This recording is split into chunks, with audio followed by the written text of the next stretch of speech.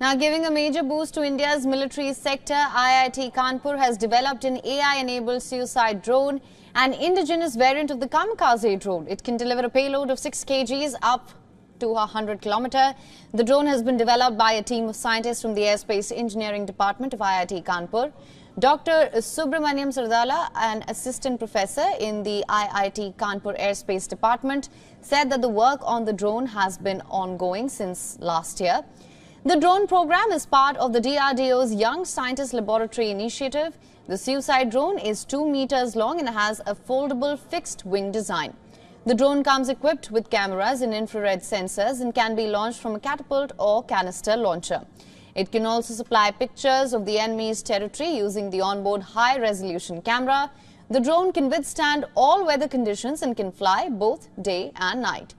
As per reports, the drone will take 40 minutes to reach 100 kilometers and is equipped with stall technology that enables them to escape radar identification.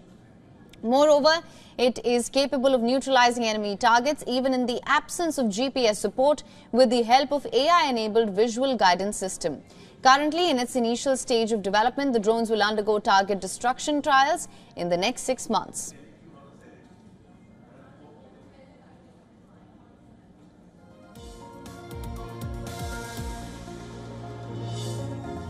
WION is now available in your country. Download the app now. Get all the news on the move.